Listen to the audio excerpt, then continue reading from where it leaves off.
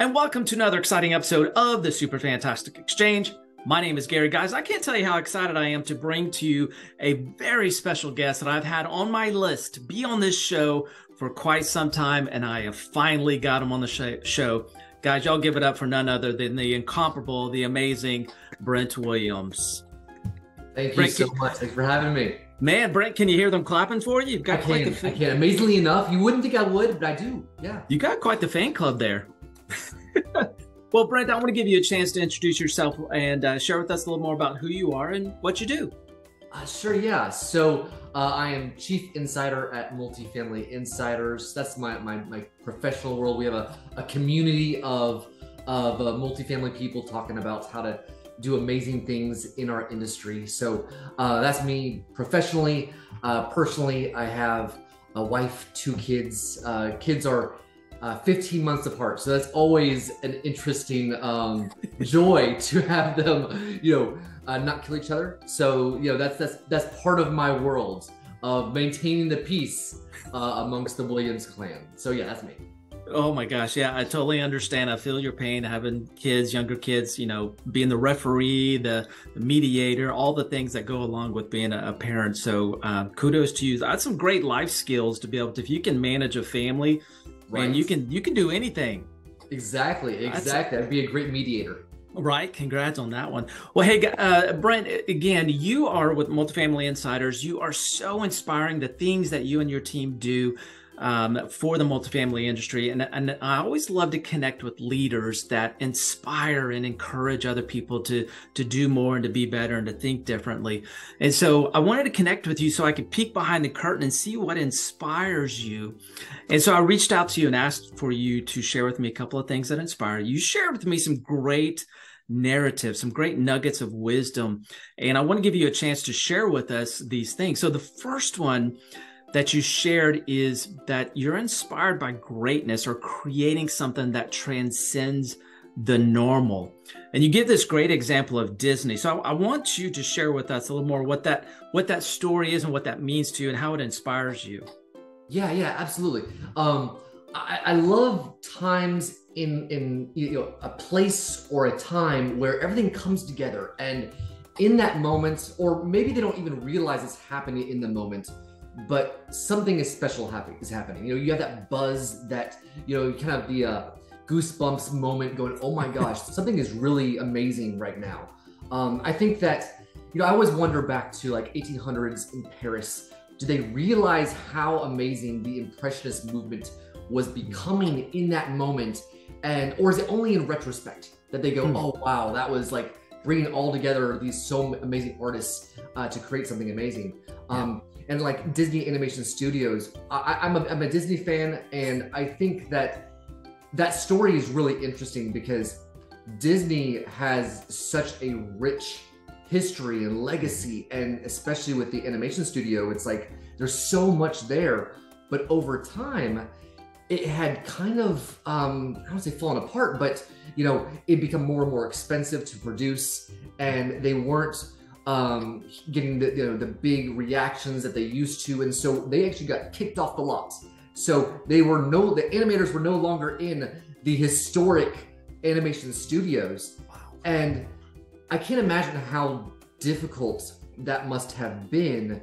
And then also you feel like, is that where a great story is going to come up? Like now they're off in some sort of like rinky-dink, own little studio that's not like the historic place. And yet somehow out of the rubble, that's where they were able to, in the late 80s and 90s, produce something extraordinarily special. And I mean, if you look at the number of movies in a row that were just hit after hit, and it's like, and just really grabbed, the cultural mainstream, it was just amazingly special. And I think that, first of all, it's amazing that they created something out of a situation that was not ideal. It didn't have to be like, all the resources were just perfect and whatever. It was more about the passion. It was about the people. It was about their mission and what they cared about and what they wanted to see in creating movies. And that is what made it. It wasn't the physical structures that made it happen, or the legacy or the history. It was what they made it be. And so I think it's really I think that's interesting. And I think it's interesting to think about the idea of, are these moments in time, are they kind of just a universe that, you know, people happen to come together at the right time and whatever, or can you manifest that, right? Can you somehow with purpose create that sense of purpose within a group of people and make something special? Or is it just kind of a random, randomness that brings it together? So I think that's really fantastic to think about how that comes together. Oh my gosh. And Brent, there's so much to what you shared with us, the stories and so forth. And a couple of things that really kind of stood out to me was you kind of made comment about there's magic in the moments. And I think when we really embrace the moments, the magic will come from that. And I truly believe that that's important. So if and it reminds me of a book I read called Fish, about Pike's Place Fish Market. When you're present in that moment and you make the best of that moment, then the magic will come from that. And you'll realize, hindsight, that there's magic there. And then the second thing that you shared that really stuck out, resonated with me, is it doesn't matter what your circumstance, what your environment is. It could be an old building because you got kicked out of the good one. But no matter what that circumstance, that environment is, you can make the most of it and you can create magic no matter what that is. Yes. Brent, this is some good deep stuff. I love it. You guys inspired me, and there we go. I love it. Well, so Brent, there's a second thing that you shared that inspires you, and I really like this, is, we kind of alluded to it a little bit. It's about creating something special. And you don't have to be an artist to create something special, right? Like the animators, they're artists and so forth. So they certainly, but there's always a story that supports that. And I love how you talk about there's creativity in business. So there's truly something that you can create no matter what that circumstance might be. So share with us a little more what that means to you and how that creativity inspires you. Yeah, absolutely. I think it comes down to, the mission. Do people have, a passion about what they're doing? And then you bring creativity to business all the time. I remember when I was younger, in my younger days, I think I was at a bar and I was talking to some girl, and we were talking about something, and she got the impression that I was a free thinker or whatever, and she loved that. And then she was like, "What do you do?" And I was like, "Well, I'm in finance." And right then she was like, "Done." Like, no longer interested. Finance did not do it for her. But what she didn't realize, really, and I've come to really appreciate over the years, is that there's so much creativity that goes into all of what we do in the business world, whether it's creatively handling challenges or problems, creating something new in a new process or a new event or whatever it is. It's like, it's all around us, and it's not necessarily painting with brushstrokes, right? It's like we are all creating things. And it could be creating an environment, right? Kind of like this whole idea of creating a special moment in time. It's that creating that sense of, some sort of special connection between everybody at our work. Or I really think it's really interesting to think about creating a special environment for apartment communities. And frankly, this is actually why I got into multifamily to begin with. Is when I think about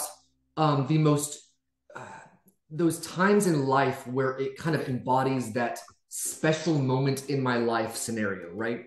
It was when I lived in a dorm, and we're all crammed together, and we had the benefit of all being at the same point in our lives.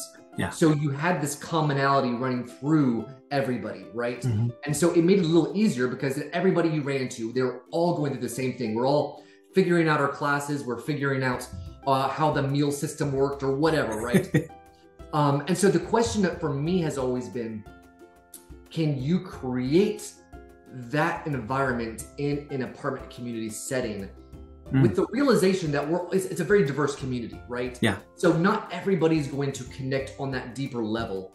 And so how many people does it take to create that time in their life and go, that was a special time. I remember living in XYZ community, and we just had the most amazing time there because I had this great group of friends, and we were just all down the halls from each other, and we hung out every night. We played video games, we watched movies, whatever it is. Yeah. You know, and I think that our industry has this opportunity to create that, or create the environment for that to occur, right? Yeah. We talk about the manifesting that. I feel like we can manifest it for other people because we can create that structure that says, hey, here's how you can connect.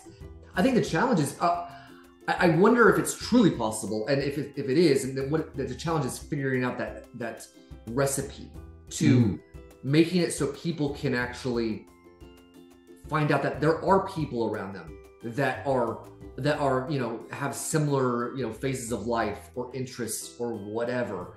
One of my first companies in multifamily was a social network for apartment communities, and the whole idea was, hey, let's somehow make them connect, like realize that there are people just like them, and you do not have to feel alone in your apartment community surrounded by 300 other people. Like, it doesn't make any sense that you feel alone in that scenario, and yet so many people do. So can we manifest these scenarios where, it doesn't have to be Paris Impressionists to have that sense of gravity of like something special, right? It can be those micro moments in people's lives that are just as special, that they look back 30 years down the road and they go, wow, that was an amazing point in my life. Wow. That's so good. And Brent, there's some really like deep things that you share. And I think community is that common denominator. And it takes our creativity in the multifamily industry to create that community however it may fit for that environment that you're in. And the neat thing is we all have this blank canvas, and I'm going to kind of steal some stuff from your French Impressionist descriptions, but we all have this blank canvas where we can create that community. We can create experiences and emotional connections. So as you said, you're not alone in a 300 unit community, because there's these, and I love how you said micro moments. What a neat thing. It doesn't have to be this grandiose thing. It's these micro moments of connections and experiences and community just built through micro moments. Brent, you're bringing the inspiration, sir. I sure hope so, because it really does, like, this idea, this concept, I think is so powerful. And so if we can somehow harness it, it's always been for a long time in our industry, like this idea of sense of community, and it kind of became passe, I think, frankly. It became more about the physical amenities. What can we do there? And now we have service-based amenities, but I think there's an opportunity, to still do this. And I will never give up on my dream, no matter what the case. That's awesome. And Brent, please don't ever give up on your dream, because your dreams have inspired so many people. So, and I personally thank you. And I imagine there's so many others that thank you as well. But Brent, we're getting close to the end of our time. But before we wrap up, I want to give you a chance to share a closing thought with us. I don't know, at the end of the day, I think, when we talk about inspiration, I think ultimately for me, it comes down to people and the people who you surround yourself with. And I think, every day, so let's say I go and I meet with some friends or whatever. And, when I think about, living life with purpose, I go into that moment going with hey, this is going to be a fun night. We're going to have we're going to have an amazing night, or go in with it kind of blah and be like, okay, or maybe even like dreading it sometimes, sometimes we're like, okay, I said I was going to go out, and now I'm like, great, I'm going out. Right. So like going in with that purpose and I think can create a lot of special moments that we kind of miss out on these days. I love that. Being in the moment and being creative with those moments that you have where you can create a community and experience. Brent, it just all came together. You are really good, sir. Hey, team, make sure you are following Brent on LinkedIn. Make sure you check out Multifamily Insiders. Absolutely an amazing experience to be a part of that community there. So make sure I'll put all the information on how to connect to Multifamily Insiders and Brent on LinkedIn in the show notes so you guys can stay connected with them.